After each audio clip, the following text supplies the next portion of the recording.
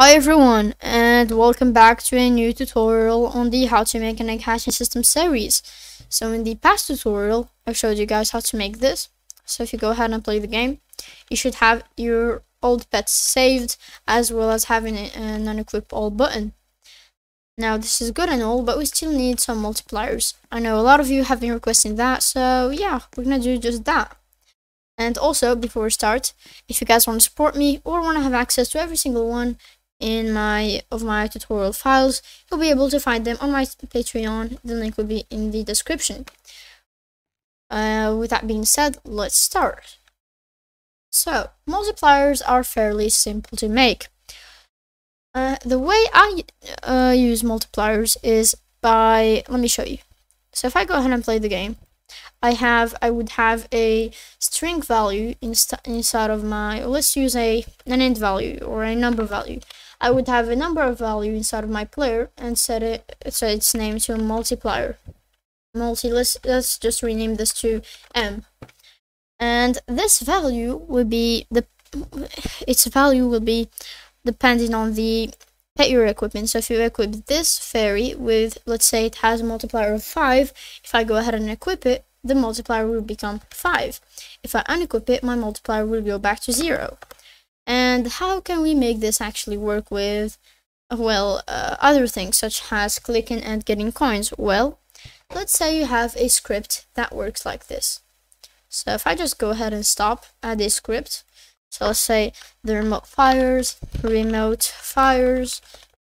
want to give your player some points. So plr.leader stats .coins .value. Let's say you set them to plr.coins .value plus the amount. So let's say 1. Well, instead of just putting 1, I'm going to put the amount I want to give, and I'm going to multiply that by plr.m.value, which is the multiplier. So it's, if the amount is 1 and its multiplier is 0, actually, now that I think about it, that's not gonna work, because you always want to have that m multiplier value set to 1, so it doesn't actually multiply something with 0. And yeah, so let's say our amount is 1 and we have a pet equip that has a multiplier of 10. Well, then it's going to multiply that by 10, and it will give us 10 instead of 1. Now I'm just going to remove that script. It was just a test that I wanted to show you. And we're gonna start by adding, well, just that. So enter your egg server, and in here we'll create a string value.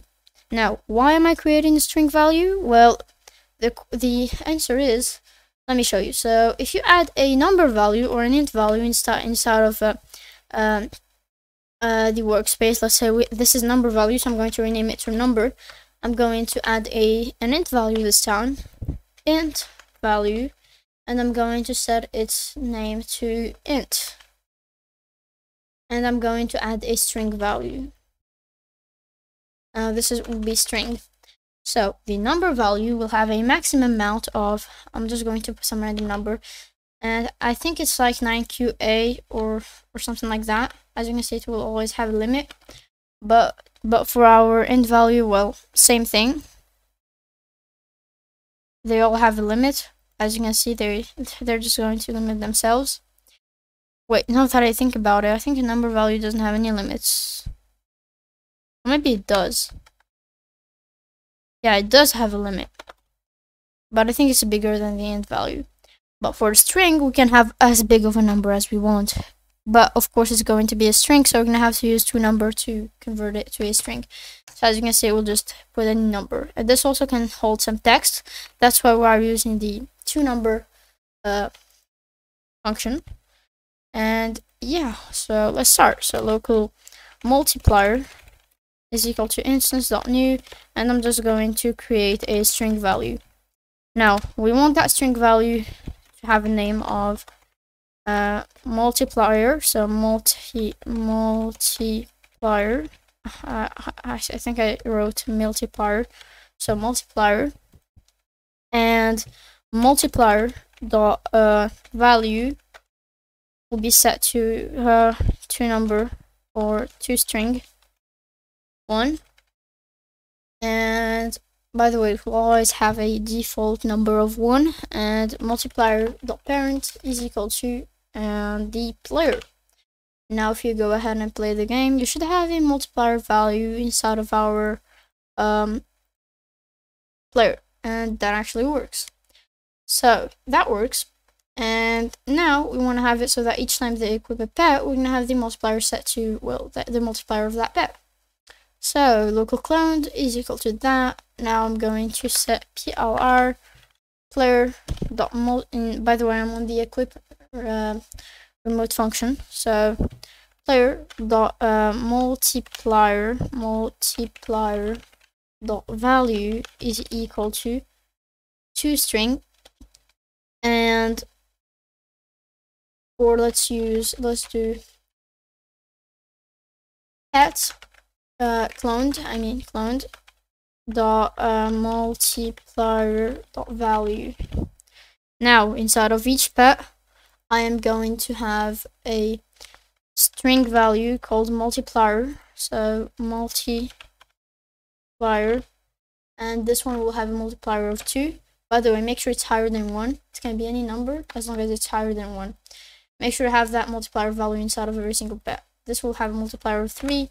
The other one will have a multiplier of 4. Now please make sure you have this in every single pet.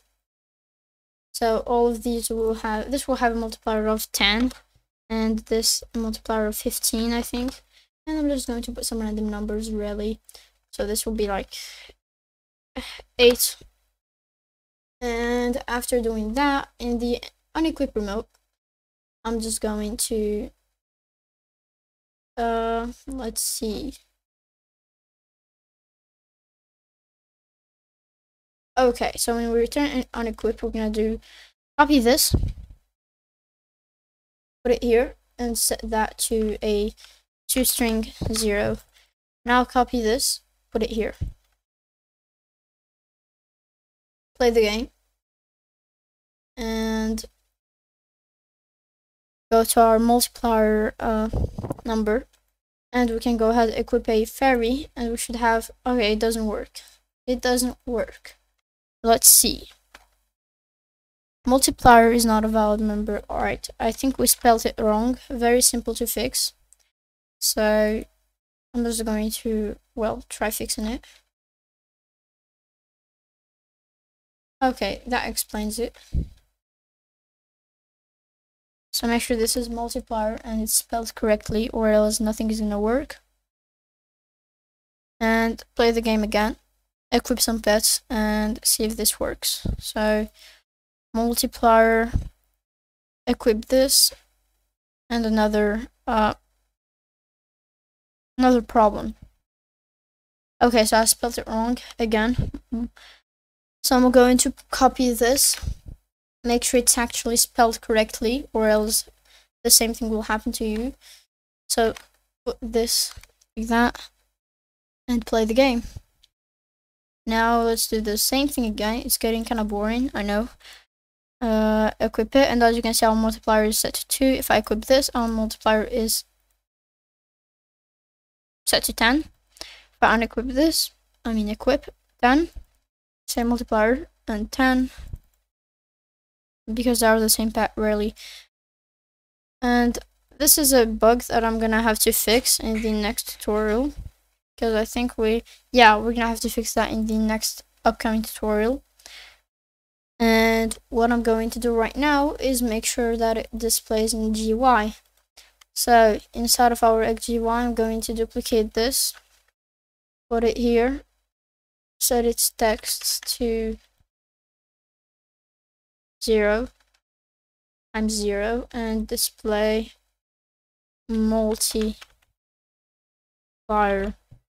Now inside of our inventory client, we're gonna have a variable for display m is equal to, and I think info dot that.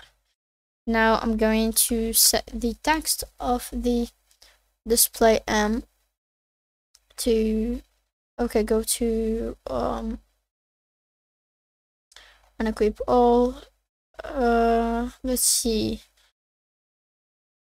Where are we selecting? Okay, it's here. So all you have to do is right here, do display m.text is equal to, and wait, copy this, paste it here.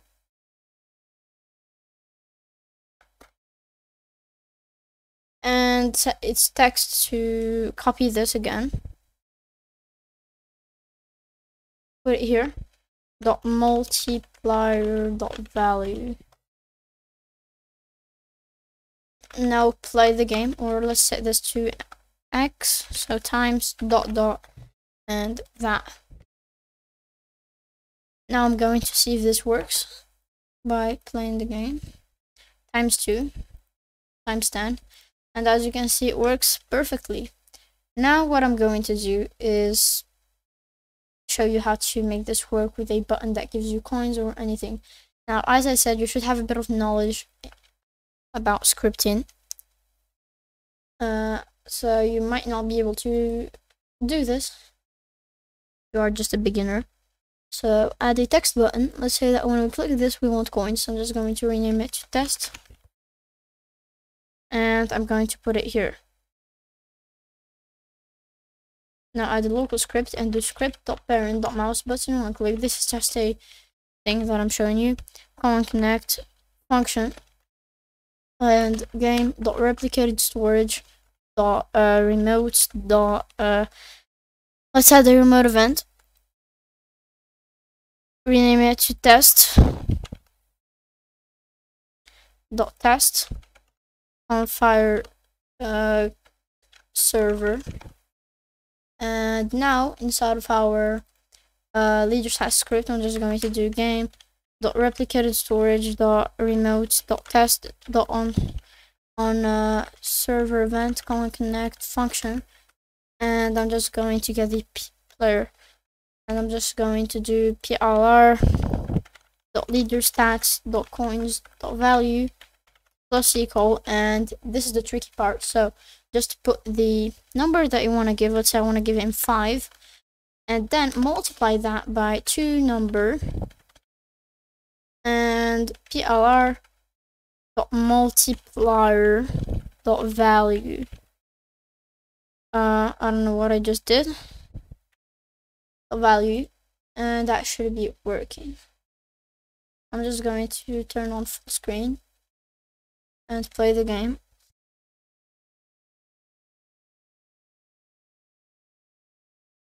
And now if I go ahead and play the game, it gives me 5 coins each time I click. But if I equip this, it should give me 10. So I should have 520 after clicking this, and as you can see, it works. And yeah, this is how you add pet multipliers to your game. If this helped, make sure to subscribe, like the video, share it with your friends, and I will see you all in the next tutorial. Bye!